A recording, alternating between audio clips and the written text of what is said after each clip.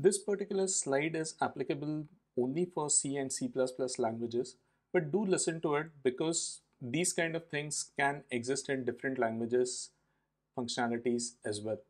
So the myth that macros avoid overhead of function calls is now quite evidently busted in 2022. There is no data evidence to show that macros perform faster than functions. So there is no point in adhering to this kind of complexity while using C++, especially while using C++.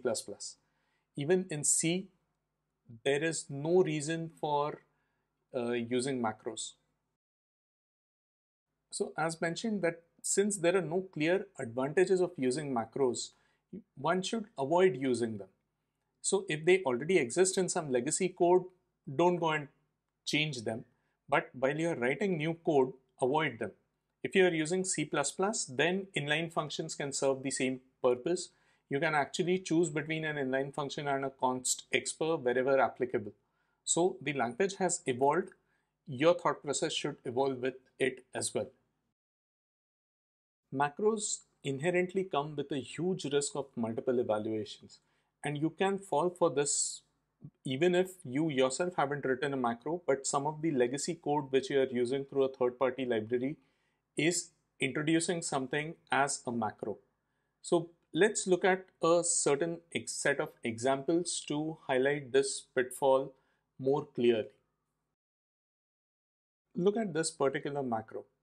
Do you think this will perform the job correctly every single time it is being invoked? Give it a thought.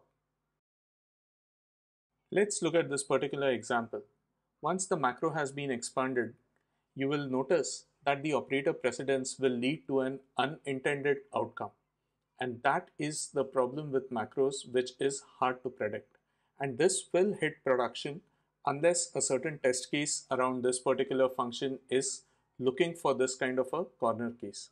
So these are the kind of issues with macros which cannot be easily understood by just reading the code. So let's look at what the correct implementation should be.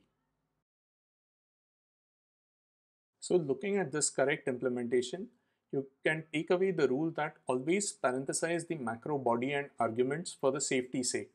Sometimes it might not be necessary, but by doing it, you are actually improving the readability and ensuring that nobody in future can by mistake change the interpretation of this macro and cause a runtime issue.